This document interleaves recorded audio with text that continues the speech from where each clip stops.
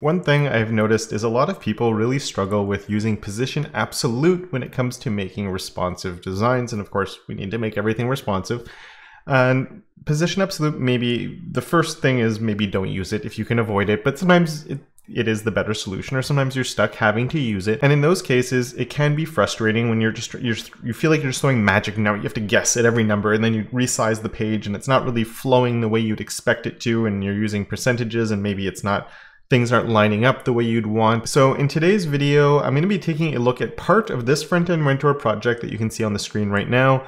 And we're going to be focused on these two credit cards, because this is something I've seen a few people trying to do with position absolute, and where we could actually use grid probably to lay them out, but position absolute works well for them. And it's less so of getting the layout like this, but it's more so the logo here, the text, each piece here is a separate element on top of a background.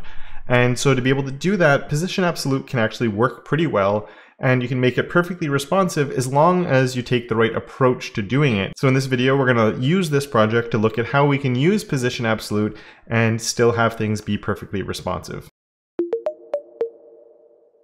Hello, my front-end friends. Thank you so much for coming to join me once again. And if you're new here, my name is Kevin, and here at my channel, I help you fall madly in love with CSS. And if I can't get you to fall in love with it, I'm hoping to at least help you be a little bit less frustrated by it. And today we're going to be doing that by taking a look at position absolute and how we can make sure that it does stay responsive. And we're going to jump into the code now, and you can see I'm not starting with very much. I have a basic starter template here. I've linked to the Google fonts for this project, and I've set up the colors as custom properties in my CSS, and that's about all I've really done. And I have this content grid that is right here. And so for the content grid, my idea here is I just want something that's going to hold my content and make it 2 columns. I'm not going to go into the code that's for that, because I really just want to focus on these guys and the whole position absolute thing, but my finished code will be linked down below. So if you want to see how that content grid works, you can also check that out at your own time. But in here, we're going to need 2 things. And well, we need 2 things. We need something for the cards. We need something for the form, so then we can actually focus on the cards. So to be able to do that, and we're going to have my card previews, which is going to be the div here that I have the 2 cards in it. And then over here, we can just have a placeholder for the form. And here is what that is giving us, where I'm using grid, so we get like 2 equal sections here. And if we go look at the CSS, I have put a border on the 2 elements there just so we can see them and see the space that we're going to be working with. And we have 2 columns that are coming there that we'll worry about a little bit later. And the reason I have them stacking is, well, we've looked at one design. We also have the mobile design like this, where we need the cards sort of overlapping, and it's going to be another exploration where we're going to look at sort of the inside of them, but we're also going to look at the outside and how we can handle those as well. But of course, we need the cards to actually be in there. And so I just have a card front and a card back that are going to be right here. Nice and simple, nothing too fancy. And of course, we need the different things that are actually going to be in there. And this is where there's a really important thing when it comes to position absolute that you sort of need to decide at one point, because we have these images here, and even the back, like even the card here and the background gradient thing here, those are images, and I could set those as background images. The problem with a background image is it doesn't actually take up any space. And when we use position absolute, we always want to have it like a space that that thing can live in. And if we don't have a defined space for it, that's the first thing that can make life more difficult, because then you're working within like the 0 height div or something like that. And that just makes life a little bit harder to function. But we do need to place all of these things in here. So you can see I have an image. I have the image for my card front, my logo, and then I have the text here just all in spans. And then we can do the same thing. We have the card background as well as this right here. And I am specifically using the card front BG and the card back BG here as actual images instead of having them as background images, just so they're going to actually define what my space is. And those, we'll see how we're going to do that. But for me, it's really important that these actually get defined as actual items. The other thing is right now we can't see it, but I do have the logo floating around here somewhere, but it is white. So just really fast, I have a variable here. We're going to turn on dark mode for a second. There we go, just so we can see that the logo is there. And we'll leave it in dark mode for now because it's easier on the eyes. And I like it better, and we can always switch it back after. But yeah, I'm just really important for how I'm doing this. Different situations will have different things. Sometimes you'll have other content and then one item in there that's position absolute. That's fine, as long as you have some content that's defining the size that you're working with. That's the first thing you want to have. So card front has a whole bunch of content in it. But anyway, I'll show you what I'm talking about. It'll be a little bit easier. So to better illustrate, and this is something I always tell people when if you're newer to CSS and doing things, it's a bit of a different mental model in general, and it's a lot easier when you can see the spaces you're working with. So putting backgrounds or borders on things to help visualize what you're working with is always a nice first step. So yeah, there we can see I have these green borders now that are coming on these, so I can visualize the space that I'm working with. And what I want to do, we do want to be using position absolute. But as I said, we want to be a bit careful, but I'll show you why. So say we wanted all of these items to be position absolute, and I've put classes on them, so that does make things easier to select, and we're going to be selecting them individually in a second. But what I could do, just to make my life a little bit easier here, is I could say that my card front and select everything inside of it. So this is just selecting all the direct children of my card front. And then on there, we can put the position absolute. So if I hit save, everything just sort of stacks on top of each other and it makes this big mess that we can see right here. Now, one way to understand this, what's happening here is on my card front, I'm gonna hit save now and give it a height of 20 pixels. And you can see it's moved, we have 20 pixels there, and maybe let's make that 50 pixels. And the card front, and you know what, maybe even we'll change the border color. Border color on this one's gonna be red for a second. And you can see my card front here at the top is only that tall. All the other elements are in there, but they're position absolute, which means they're pulled out of the flow. And because they're pulled out of the flow, they're ignored by everything, including the parent. So the parent is shrinking down to 0 pixels tall.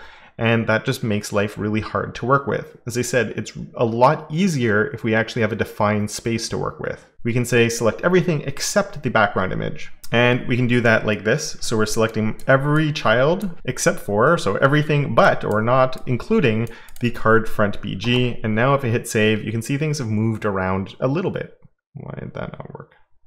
And that's just because I still have the height on here, so we can get rid of that height that's on there, and there we go. We have solved all the problems, or not all the problems, we've solved some of the problems that we've had.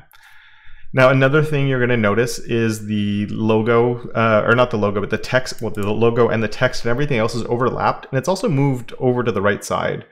And that's because when we do a position absolute, it's sort of going to try and stay where it originally was in the flow.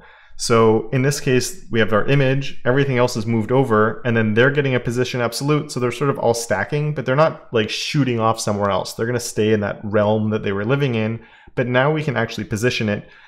But how are we positioning it? We still need to think about that. And I wanna make sure that I'm positioning it in this red box, but ideally, this red box should actually fit the image that's inside of it. And that's the whole thing. Like, we could give it a physical, like an actual height and width. It's an option. But giving something an actual height and width, it could be a little bit tricky, especially if you want things to be responsive, because responsive height, all of that is a little bit, we try to avoid that as much as possible generally. So I actually want this image to define the size of what my div is going to be. So one way we can do that, and this one's very peculiar to this one situation where I'm using an image and I don't have any other content. Often something like this wouldn't necessarily be needed, but really because we're trying to focus on like this one little thing that we're working on, I'm going to give this a width of min content, and we'll hit save on that. And you can see the width is actually shrunk down to fit the space of the image. And min content means get as small as you can based on the content that's inside of there. This specific step won't always be necessary in this situation, but it's one of those things where I'm not worried about really how you get to this point, but the point of what I'm doing right now is trying to have a defined space that I'm going to be working with. I want to have this width, this height, and ideally if you have content that can set that space up rather than having to set like a fixed width and a fixed height that are really just very specific and then it is hard to update later on, that's usually the best approach. So I'm trying to base things on the content that are in there, and with the image being the only thing that's in there, this is perhaps the best approach. Often you might be using something like display flex or some other things where it's sort of going to be doing its own thing anyway on the parent, and so this might not be something that you need to do. It's really dependent on the situation, but the main thing right now is just get yourself a defined space to be working in. There is two things with this, because this is an image. A lot of resets have something like this where they have a width 100%, or not width, I should say, a max width. So if you have that, you'll actually have the whole thing disappear. So that is 100% of the parent. And if it's trying to be a width 100% of the parent, but the parent is a min content, which means go as small as you possibly can get, we just shrink down to nothing. So if ever you do run into this type of situation, a little bit of a divergence from positioning now, I do apologize. But if ever you do run into this position, what you could do is select the specific element that is causing the problem, and we could do a max width on there of revert. And revert basically means, it does mean go back to whatever it was originally. It is different from initial. I'm not going to go into the difference of them now, but often when you use initial, you probably actually want to be using revert. Now the last thing here, just really fast, since we are working with an image, you'll notice this little space that's underneath here.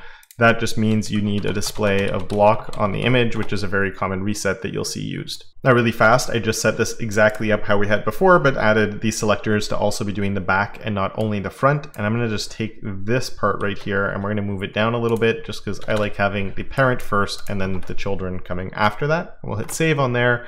It also got rid of the color, but again, we have the border that's setting up the color on those so we can see them. Now I'm gonna start with taking the number. So I just have my card front number here and just it has a larger font size. It'd be a little bit easier to see what's happening. So I'm gonna set the font size up for it first. And we're gonna try and position this. I'm gonna say a top of 0 for now, and it will move all the way up. But I'm also going to say a right of 0 and hit save. And you can see it's moved all the way over. But remember when I talked about we want to set up something so we're working within a confined space. We're defining the space we want to live in, and my number is completely gone from there. Or you know what, let's do this instead of a top of a bottom, and it's going to shoot all the way down to the bottom of the page, and that's really awkward. I don't want it there. I want it to live within this gradient background that I've set up with the green border on it. So to be able to do that, I want to go ahead and define where the containing block for this element is. And how can we do that? Well, the easiest way is usually on the parent, so on the card front and the card back here, or I'll do it on this because we'll eventually get rid of those colors, the borders on there. And on this, I'm going to give those a position of relative. And now when I hit save, you're going to see the number jump up. And now it's living within the green box here because now this area is the containing block for it, which means that because that's the containing block for it, that this bottom is now relative to the bottom of here, and the right is relative to the right of there, which I'm assuming you sort of know. But we obviously don't want it to be here. We need to move it around a little bit. But the first thing I'm going to do, and remember these are actually working because here we turned them all into position absolute. So other than the front BG, so like all of these elements here are position absolute, as well as my CVC number down here. So first position absolute, then I can use my top, my bottom, my left, and my right. And because we're locking it into where this green box is, it makes it much easier to be responsive, as we're gonna see soon. But a few things really, really quickly. We have my number there, so let's leave this like that for a second. I wanna show you another nice trick because there's a bit of an issue. What we're gonna do to highlight this issue is on my front and my back here, let's add a bit of padding. Padding to rem. And when we add padding, it adds space around, right? So now we have all this space before my border that we can see. And let's do this maybe for the logo, because the logo is the first one. And for now, we're just going to try a top 0, and you'll notice that it goes into the padding. Normally, if you do padding and there's text inside, the text is pushed in. When you're using position absolute, that's not the case. We end up with the space that's showing up here. So I don't want padding now, but if we look at the design, I do sort of want like to sort of treat this like padding. So even if this card was a background image and I just set a fixed width and a fixed height instead of basing it on the size of that original image, I wouldn't be able to use padding to create all the space that I need around here on all the different sides. I have to come up with a different approach. And we're going to do it sort of the traditional way, but then I'll show you a nice trick to sort of create fake padding when you're using positioning. So the first thing we're going to do is get rid of that padding because we don't actually need it. And we're going to come in with a different solution. And so here, my logo, instead of being a top there, we're just going to say that we want to move down by 2 rem. So I can do that, and it's moved down by 2. And then we can also say a left of 2 rem and hit save, and it's going to move over by 2. And what this is doing is it's saying the left side of my logo is 2 rem from the left, and it's 2 rem down. And the top is 2 rem down. And that's important because now if we jump over to my name, we'll skip the number and we'll come back to that. But if we look at the name and I want to position the name somewhere, we can come and do that now. We'll put it over here. And we want to put a bottom of 2 rem on there. So that's going to pull it down. And of course, the left of this can also be on that one. So it's positioned relatively close to where I want it to be. But the bottom of 2rem here is not looking, it's looking at the bottom of this element. Whereas when I said top before, it was looking at the top of this element. And this is important, and you might already know this about positioning, but this comes in a lot when we want to do something like our number. Because our number is not really an obvious distance away from anything. We sort of need to guess a little bit, but it's close to the middle. So my first guess when I see something like that is actually to do a top of 50% and hit save. And you know what? And we can throw the left on there, left of 2rem. And if you look at that, it might not be exact, but it's actually pretty close. And a lot of the time people use a top of 50% because they want the item to be in the middle. Top 50% does not mean the middle. Top 50% means the top of that element is 50% away from the top. And the 50% is 50% of the parent. So we're going, the top of these numbers, that blue line here, is 50% of the way down. So it's not perfectly centered, it's offset by quite a bit. And there's other tricks we can use to center things with positioning. But for now, we're not going to worry about that too much because we don't need it centered. And that, I think, is, for me, close enough. This is, I said we can avoid magic numbers. This is, you know, maybe you're going to do a 52 and you're going to sort of try and line things up closer to the actual design. If that's the case, that's perfectly fine. We're not magic numbering so much in terms of the overall layout. We are semi-magic numbering though within this little micro layout we're creating. But because it's going to be contained within the space, when it is time to make it responsive, it's going to work a lot better. But even if you do get a little bit magic numbery with the elements or the numbers you're putting here, because it's self-contained within a certain space, when it is part of a bigger layout and things do start moving around, it's perfectly fine because they're all moving together and they're all sort of locked into that one little thing that we've created. So now I can come in and I can position here. I've just added the expiry as well, and I'm just doing the same idea, 2rem over, 2rem from there. And this is leading to one thing where I mentioned that we can solve this issue of having to repeat this number. And if ever you're using positioning and you're repeating a number over and over and over again, first of all, I could make one big selector that would have the left of these all there since we are repeating that a little bit. But what to me is more useful is to have a selector for just the card front. So let's come right here. And in this selector, we can set a locally scoped custom property. So this custom property is not in my root, it's something that's only in my card front. So that means it's only available to that element and it is inherited, so that element and anything inside of that element. So now I can come down here and on every place I had this 2rem, I'm just going to select them all really fast with a Command D, or it's Control D on Windows, Command D on Mac. And then I can set those all up as my card padding. And the advantage with doing this with a custom property like that is now if I come and I need to go, actually, I need to tweak that a little bit, they're all going to move at the same time. So if I need to reduce it, they all get reduced. If I need to make it bigger, they all get bigger at the same time. And so that just sort of now acts like padding would, but with positioning, which makes our life a little bit easier along the way. And so now I've also added my CVC number here on the back, which is definitely a little bit magic numbery, especially with the 44 here. So I said we'd move away from them, but we're going to move away from them in the sense of doing it like relative to the viewport and using fractions of pixels and stuff. We're getting things locked in the layout that we want, and then we can control that all together. So now, let's just say we do want to get this type of layout going on where we need to move things around and all of that. Once again, we can start thinking, well, maybe I can use position absolute for it. So let's just shrink this down a little bit, just so it's a little closer to the design we're trying to do. And we can say, okay, I need my green card to be up and over, and now I need this card to be down and stay on that side, I guess. And this becomes easy to do. And once again, we could use position absolute for this on the cards themselves. So originally I'd set a position of relative here on the 2 cards. And I said this made them into the containing blocks. So everything would stay contained within that space. As long as the position here is not static, which is the default, and we never really see it declared because usually we're declaring it, it's because we're changing it from the default. But if it's static, it's going to break everything because now everything's relative to the viewport. But as long as you have a declared position other than static, so my relative like I had before, everything falls into line, but I can actually switch these over to absolute and it's still going to work. Now things broke a little bit because they're not looking at each other, so they're overlapping each other now. That means my card front and my card back are still the containing blocks, and those pieces we just positioned aren't going to break out of the green borders basically that we put on there. So looking at the design, the card front should be in front. So we can easily do that by coming on here and just adding a Z-index. Z-index is basically layering things, and I could even do a 1 here, but I'm going to put a 2 just to be more obvious. So we're just pulling that forward. And now we want to sort of move things around up and down. We're going, okay, if I need to move something, I want to have a defined space that it's living in. And if I look here, I have a defined space for it. And the height here is happening because of the way I'd set up my grid. You might not always have it, but this is why having borders or backgrounds on stuff can be really helpful, because it lets you see, do I have a defined space that I can work with? In this case, yes, I have a defined space that I can work with. So because I do have that defined space on my card front, we could try this, and we're going to have a small problem. But let's just say that we do a top.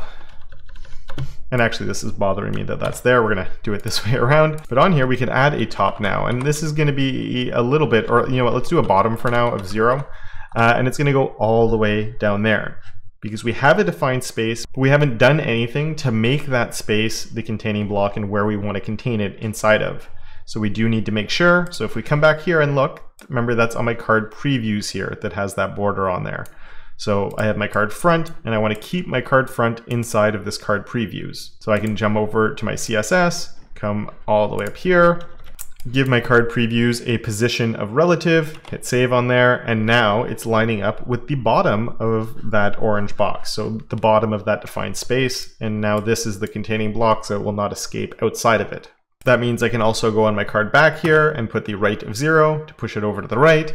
And now we'll see that even though the cards are sort of moving around and balancing back and forth, and even though I use position absolute on those things that are inside the cards, I don't have to worry about their positioning anymore. I've set them up, I've locked them in, and now we have this layout that's pretty responsive and it's working well. And I'm happy basically with what I have here. I can move this up. Maybe instead of a bottom 0, we'd actually use something like a top of 35% or something.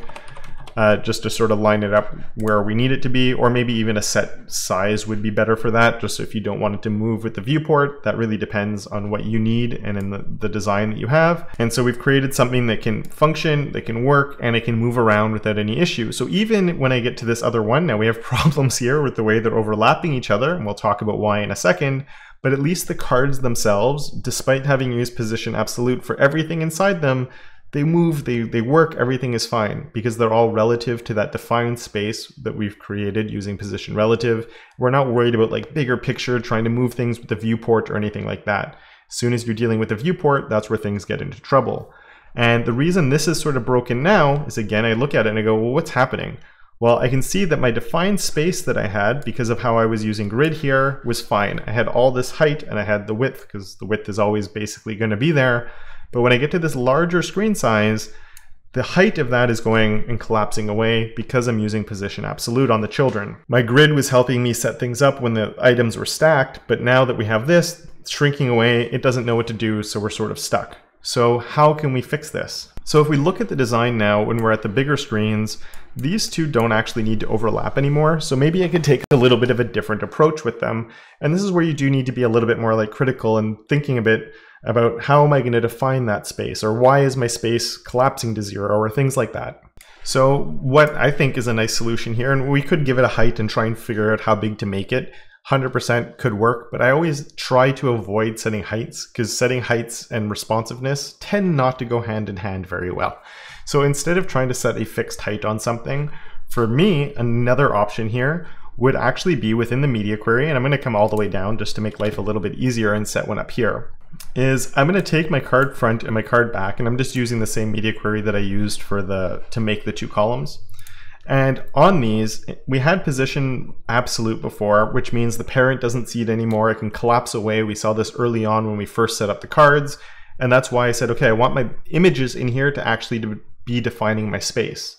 Now we're into that same situation as we were before, where the parent is collapsed away because it doesn't see the children. And so now I want to use my card front and my card back to actually define the space. So I can do that by switching their positioning back over to relative. And now if I hit save, they stack on top of each other because position relative is very similar to position static in the defaults. But now they stack on top of each other and we've solved a little bit of that problem we had. Now we also have the space that we need here. We'll worry about that after though. Let's just worry about how we can actually get this card off to that side. And one thing that you might think, when you're using positioning, you can actually do something like I could do bottom is 2 rem. And because I have a position relative on here, I can use that and it's going to move up by 2 rem. Or I could use that and do a -2 and pull it down by 2. The one thing this doesn't work with when you have a position relative on the parent, because otherwise it's a little bit similar to position absolute, but it's not pulled out of the flow. But it would make positioning things like this side really, really hard, or even getting this 2 rem from the bottom, it would make that really, really hard. And that's why position absolute is a good thing, and sometimes we want to use it. But what we can't do is something, when you have position relative, I can't do a right of 0 and get it to move to the right side of its containing block. It just doesn't work because that's not how position relative things work. That's one of those magic things that comes from position absolute, and one of the reasons we like using it, because it just makes life a little bit easier on that front. So like even on the card front, if I did a bottom 0, it's not actually going to go bottom 0 of the parent. It's based on where it already is. So if I did a bottom 0 here of like 2 rem, it's going to move, but move from where it was and not 2 rem of the containing block that it's inside of. That's what position absolute is for and why we use it. So we can get rid of that one, but because we can't use the right of 0 here, we could try and magic number it over, but another easier way to do that is to use a margin left, which will push it as far to the right as we can. And we use auto when we want to center something, because we do a left and a right, but if we have just a margin left of auto, that means like go as far away from the left as you can. So here as like this adapts and moves around a little bit, we can see that it's always over on the left side. And then to put the space in between them, we could use a margin or something like that. But for that type of thing, I like using a grid with gap these days. Putting that on there, you can see that it sort of worked. We have a big problem with the space on the top, and that's just actually coming from when I initially set things up. When we were doing that, I'd set the top at 35% for when we were at the small screens. So we just need to make sure that we get rid of that. I could actually do it on here and get rid of all the positioning. Because we have inset, and inset is top, left, bottom, and right. And so we could just say either a revert or an auto. We'll just make sure that all the positioning properties are taken off, or as I said, we could do a revert just to go back to what the default is as well. I can then come here and hit save now to get rid of all the borders we had on there, and we get, I think, what is pretty close to the type of layout that we wanted to have here. And I think it's a nice exploration of how we can use positioning, but of course we don't have a form over here. And if you'd like to look at form and form validation and setting that side of things up to finish off this project, let me know in the comments down below, and it could be something that we look at in the future. But for now, I'm going to say thank you very much to my enablers of awesome, Jan, Johnny, Michael, Mr. Dave, Patrick, Simon, and Tim, as well as all my other patrons for their monthly support. And of course, until next time, don't forget to make your corner of the internet just a little bit more awesome.